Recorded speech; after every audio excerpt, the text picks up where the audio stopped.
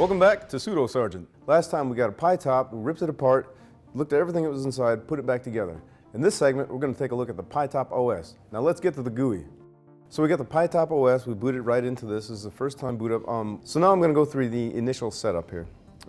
Okay, we're setting up the time zone, pi-top OS end user license agreement, wireless networking. All done.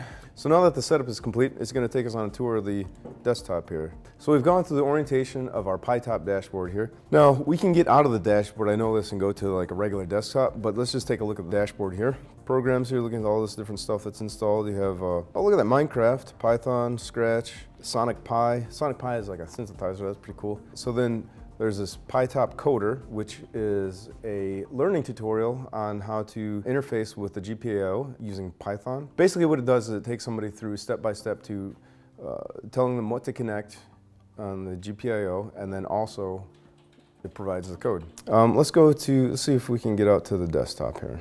Well, here we are on the pi-top desktop. Let's open up a terminal.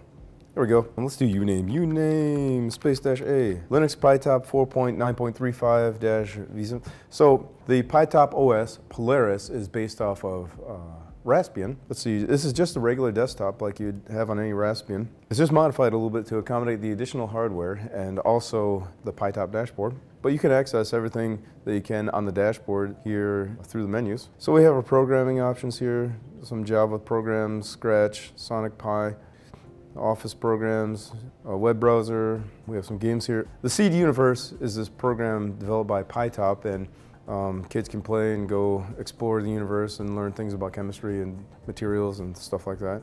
And here's some accessory stuff, PDF viewer. We have Turtle Art. We can check out our system resources with HTOP. What's this question mark thing? Debian reference, Raspberry Pi help, preferences. You can adjust some of your settings there, the menu and stuff like that.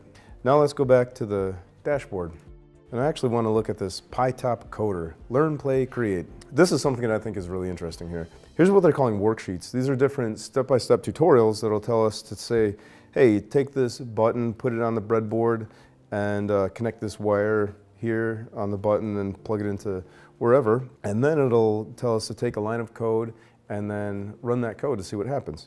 So let's go through one of these examples here. All right, let's just try this one out here.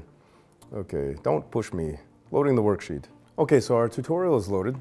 Over here it'll tell us what to do. And right here is where we put in our code. Basically this project, we're gonna make a simple button, plays a sound when the button is pressed. Okay, things we're gonna need, a button and 2 male-to-male connectors. Okay, here's a button.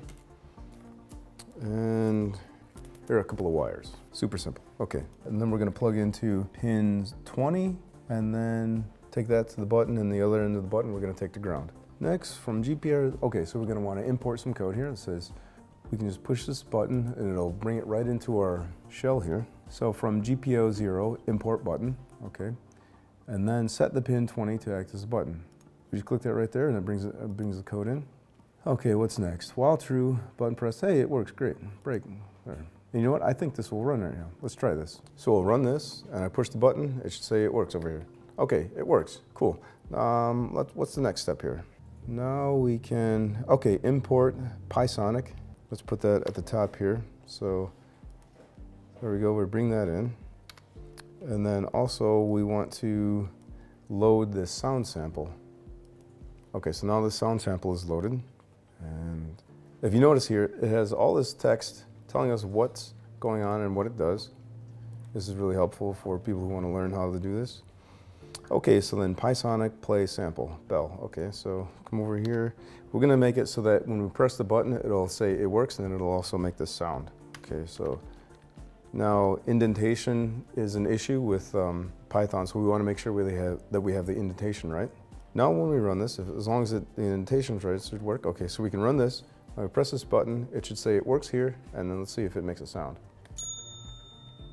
Okay, so let's go to the next step in our program here. Final code should look something like this. Yep, that's pretty much what we have here. And congratulations, we made it through this first tutorial here. So that was a brief introduction to the pi-top OS Polaris.